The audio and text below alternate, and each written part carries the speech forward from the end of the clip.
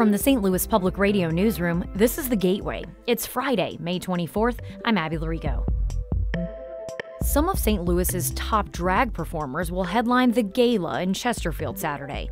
The event comes as Republicans in Missouri and elsewhere are passing laws that target LGBTQ people. For anyone who's there in the audience who's heterosexual, we tell them, we need you to stand up with us, and you need to be as loud as I am. St. Louis Public Radio's Jeremy Goodwin reports on a drag party with a purpose. That's coming up on The Gateway. St. Louis Mayor Tashara Jones has her first official challenger. 8th Ward Alderwoman Kara Spencer announced her plans to run for the office in a Facebook post Thursday. She will officially launch her campaign in early June. Spencer says the city is still not working for people despite millions of dollars in federal investment.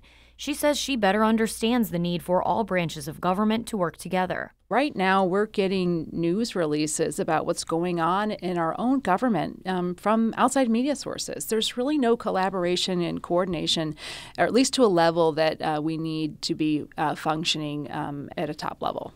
A spokeswoman for the Jones campaign says Spencer's announcement is not a surprise, and they look forward to focusing on the voters. Jones beat Spencer in 2021 by 4 percentage points.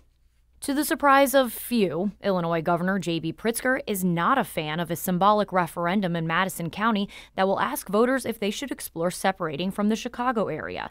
St. Louis Public Radio's Will Bauer reports. At an unrelated event in Pontoon Beach, Pritzker said he was disappointed with the county board's actions.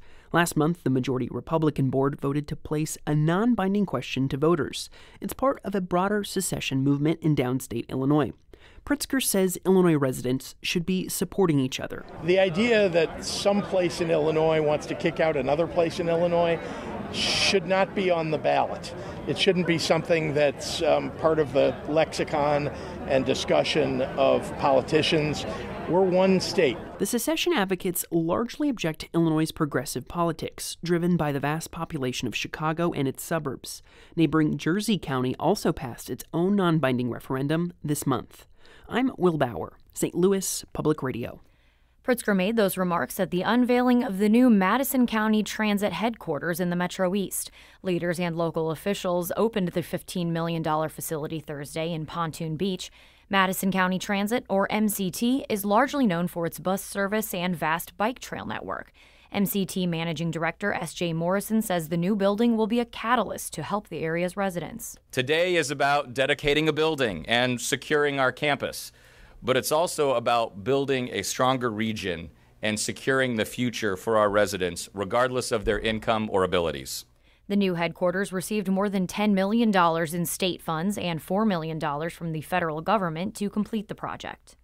City SC's first season gave the whole region a reason to celebrate, according to a new fiscal impact study released Thursday. It found the Major League Soccer team generated more than $168 million in economic activity during the 2023 season.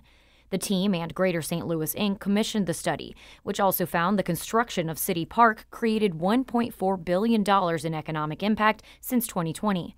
This includes money spent directly at and around City Park, business transactions that happened because of the team's presence, and incremental tax revenue. Andy Taylor is part of the team's ownership group. He said in a statement that he's encouraged by these results, but sees them as a call to action to continue investing in downtown. And just down the street from City Park, the unaffiliated City Garden reopens on Saturday morning. That's after an 8-month renovation that included the installation of 3 new sculptures and the return of 2 older ones. The Gateway Foundation funds City Garden, which opened in 2009. Executive Director Heather Sweeney says the kickoff event will be a double celebration, reopening the park and showing off its new artwork. With the fencing down, it now means that everyone can experience the entirety of the park, but in particular, right, we want people to welcome these 3 new pieces. I'm quite excited for people to get to experience that artistry along with the artistry of City Garden itself. The reopening party will include food trucks, music, and giveaways designed by local artists. It goes until 3 p.m.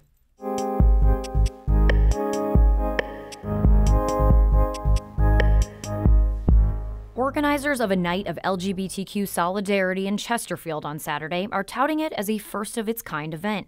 The Gala will feature many of St. Louis's top drag performers, plus music and dancing.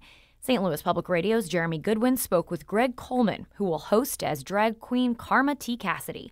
Goodwin asked Coleman what drew him to drag. My mom jokingly would say, like, well, you can sing as Greg. Why are you singing as Karma? I don't get it. And I would say, because Karma gets people looking at her. You know, when I go up there as Karma, they don't see Greg. They see this fabulous creature with big hair and big lips and the whole package, curvy, and outfits out of this world, you know, costumes. So they're seeing something that I don't feel comfortable providing. But as Karma, I feel 100% comfortable providing it. When I dress in my normal everyday life, I don't dress flamboyantly, although I have a rainbow shirt on today. But it's a button-down shirt. Exactly, it's a button straddling the line. Exactly, it's a button-down rainbow shirt. But you know, I don't walk around flamboyantly. Nothing wrong with that. But for me, that's just not my comfortable zone. But as Karma, I would strut down the street in a sequin gown. I think that most performers, they find themselves coming out of their shell a little bit when they're in their other form, so to speak. You've been doing this a while. Yeah. How has it changed for you in the last couple of years? There's more fear with a lot of us who are performing, I think, in today's day and age. I remember right after there was a lot of protesting and things, performing at certain bars here in St. Louis, and the bar owners would have to tell us, here's the exit plan if someone walks in with a gun. You never think you're going to have that opportunity, like to be shot while you're performing and bringing people joy. But, you know, after certain shootings happen in our community, it scares you. So it's changed in that way. I think we're more aware. You know, we're more aware of our surroundings. We don't just walk around without someone with us at all times. But I think it's also emboldened myself. I'm not afraid to say certain things that I might have been afraid of saying in times past. You have to stand up for what's right, what I believe is right, and you've got to stand against what's wrong.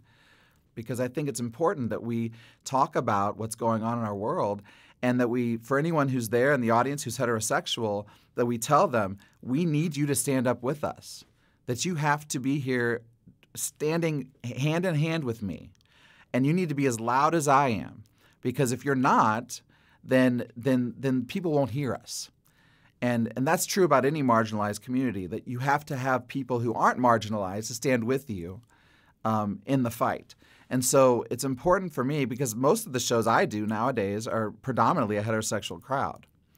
Is that right? Yes, absolutely. Has that changed? Oh, absolutely. Yeah. When I first started, it was predominantly a gay crowd, you know, gays, lesbians, trans people.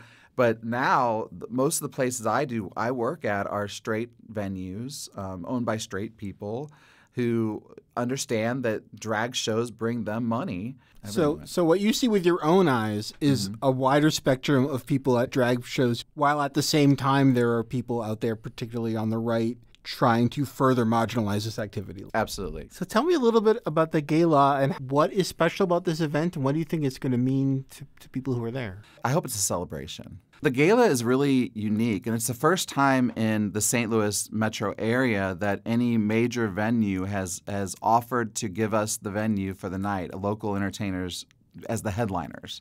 Our hopes is just to bring a lot of fun and a lot of laughter and a lot of feeling to the evening. That was Greg Coleman, who performs as drag queen Karma T. Cassidy, speaking with St. Louis Public Radio's Jeremy Goodwin. Our David Cazares edited that piece. The Gateway is a production of St. Louis Public Radio, a listener-supported service of the University of Missouri St. Louis.